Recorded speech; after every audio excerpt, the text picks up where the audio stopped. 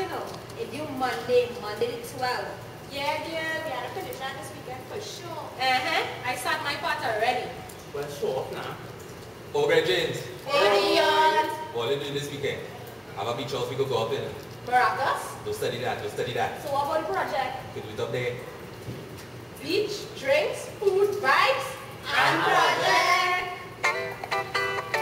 HD, double M, treat to the C. I want to love slow and I begin to dance. My head done gone, so I feel it to chant out you. And a bottle of rum, no need to wine on me in the party. I'm already drunk. One thing I need inside of the fence. Give me a bottle of rum. I love me rum and me rum it loves me. I'm totally. Don't wind up yourself too much, man. Sit down, sit down. How my girl there? Sit down, sit down. Let them steal. Sit down. Leave them alone. Wally style I do, Wally style I try. Some a drop it on the ground and some a quint it like a high ganja. Tell them people go, if they battle them like that. This more make y'all them fi try take time out. Sit down, bamboo. Give you fi sit down. Sit down, bamboo. Grab a chair and sit down. Watch this blood clot here. Give you fi sit down. Sit down, bamboo. Where's my shoulder? Sit down. Sit down, bamboo. Suck off me nipple and sit down, bamboo. Chatty, chatty, lippy, lippy. Don't laugh.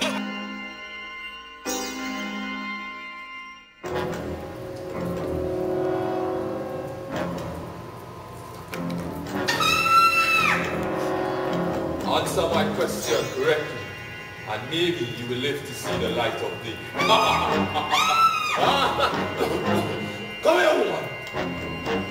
Now, enlighten me on the structure and function of living membranes. Lipid membranes are made up of phospholipids which consist of hydrophilic polar phosphate heads and two hydrophobic non-polar fatty acid attached to glycerol. These phospholipids come together to form a stable lipid bilayer. And what makes this lipid bilayer so special? The hydrophobic interior of the bilayer offers an effective barrier to the flow of most hydrophilic molecules, thus can be described as being selectively permeable as they allow some substances to cross more easily than others and blocks the passage of other substances. Ah, you are a chemist, I see. How does this contribute to the functioning of the membrane? This indicates that the function of the membrane is not only to separate cells from their outside environment, but also to control the passage of molecules in and out of the cell, thus organizing the chemical activities of that cell. What else can you tell me about lipid membranes? The membrane is described as a fluid mosaic of phospholipids and proteins. Why? The fluidity is described by the sideways motion of the lipids and proteins in response to functions and its functioning in surrounding conditions. Cholesterol helps stabilize the fluidity at different temperatures. It is also described as being mosaic because of the proteins that are embedded into the bilayer. Attached to the outer surface are peripheral proteins. Running through entire membranes are integral proteins. What? It's bad. You're a Rasta! Diffusion is one of the main processes of transport. Define diffusion. Ja Rastafari. Diffusion is movement of a solid from the region of higher concentration through a membrane of the region of lower until equilibrium is achieved. Impressive. Bless. Thank you.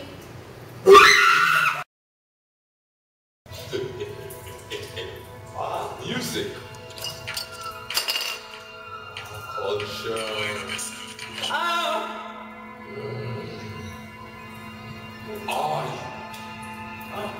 Darren. Fine. Chase. And What you want? what are you doing here? Are you with my friends? Darren, you've been such a delinquent student lately. How do you know that? Do not judge me, boy. Let's have some fun. you want to live, answer my few questions before I burn you. What is protein-mediated passive transport? Okay.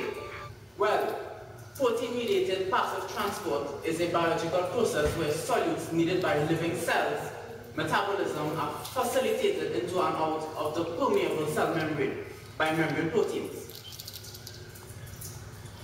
Impressive. So, there's a specific name given for these membrane proteins. What are they? Membrane proteins fall into two categories of transporters. They are carriers and channels. You're taking me for a wise guy. Explain these proteins.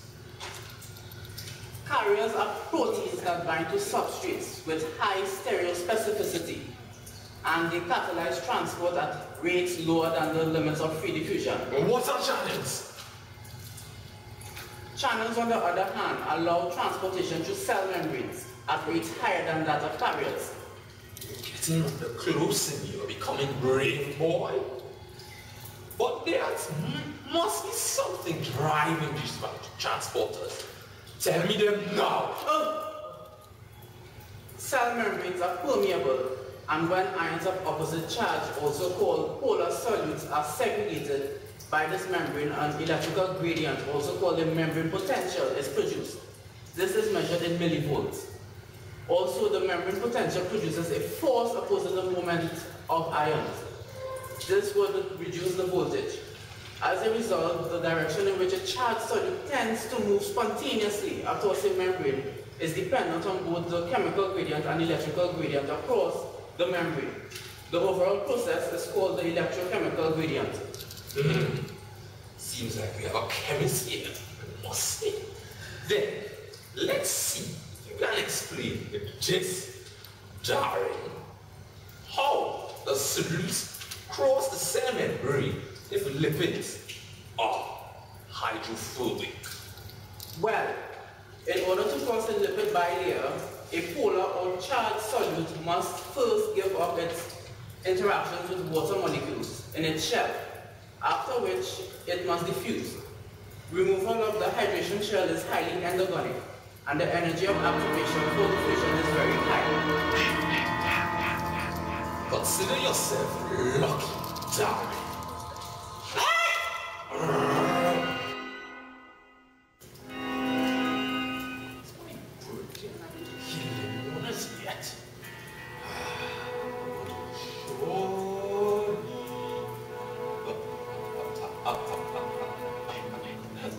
Who are you?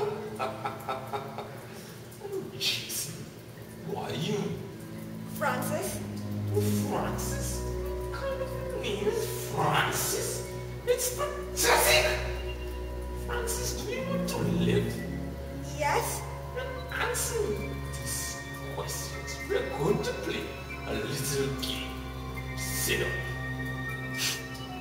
What are carrier proteins, Francis? Carrier proteins are transmembrane proteins. They are interior proteins that go throughout the bilayer. An example of this is GLUT1 glucose. Impressive, Francis. How do they function, may I ask? Carrier proteins bind to the specific solute on one side of the membrane and release it on the other. The cycle goes between two conformations, where the solute binding site is accessible at one side of the membrane or the other. Francis, do you know about me and why they call me Jason? No. I am a chemist, you know. So, let's see how good you are. You are impressing me this far. Answer this last question. If you do not, you shall die. What are the different ways in which transport occurs, Francis? There are three ways in which transport occurs.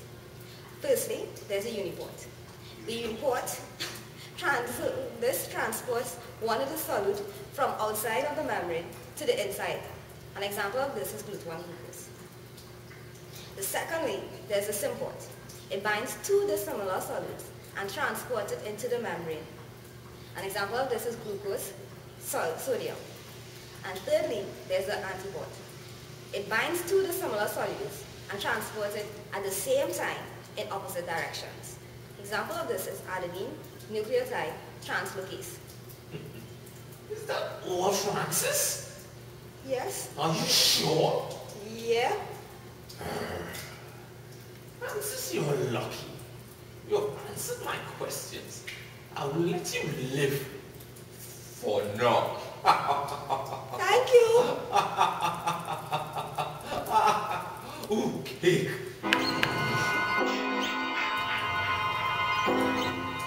Peanut.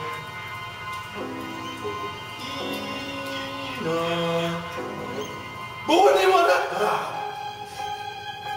Peanut. Body. Don't correct me.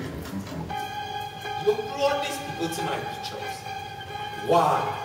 Well, we just wanted to line and do our project.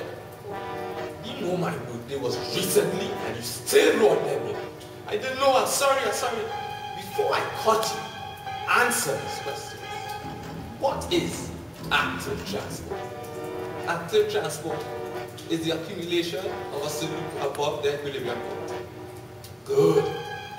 Active transport is thermodynamically unfavorable, and it takes place when coupled to an exergonic process such as the abortion of sunlight, oxidation reaction, the breaking down of ATP, and the flow of some other chemicals down an electrochemical gradient. There are two types of active transport.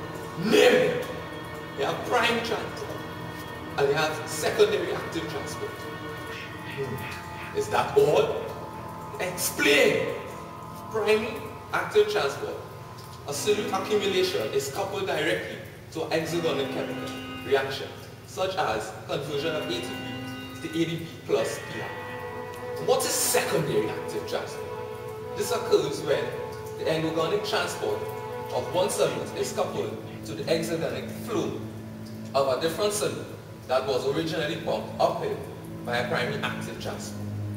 The general equation for the free energy change of transport is, well, the standard free change equals Gibbs constant plus R, the gas constant, multiplied by T, the absolute temperature, ln P over S. Excellent. Don't ever bring them here again. Look again at that. My birthday. Hey, wake up, let's get the hell out of here. Oh my God! I dreamt Jason. What? Oh yeah, we have to start it doing now. Oh, yes, the project. We have to do that? No! Well, let's go. Monday the 12th, tell you, Monday the 12th. For real. Monday the 12th.